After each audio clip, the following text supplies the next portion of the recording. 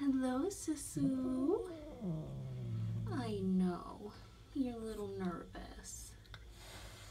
Alexa here at Kitty Charm School with Sisu and Sister Kit, who we'll go say hello to in a moment. Hi. I know you're a little confused. You're okay. You're a good girl. So, hissing and grumbles are totally normal for the first couple of days, especially the first stay here. It's kind of just their reaction to all the smells and sounds. So, usually it just means that they're a little confused, which is definitely understandable. But we can tell she is so sweet. So, hopefully by tomorrow, the next day, we'll see her a little bit more settled. Their room will smell a little bit more like them. That helps a lot. So, yeah, Sisu not doing too bad, figuring things out. It doesn't appear that she's eating quite yet.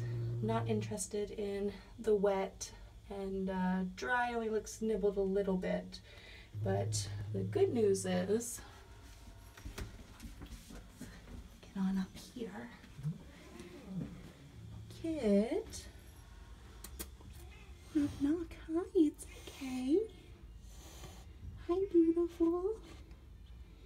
Kit has eaten some breakfast, so we're always very happy to see that. So we know Kit is eating, so we're very happy about that. The girls will get weighed tomorrow, so we'll have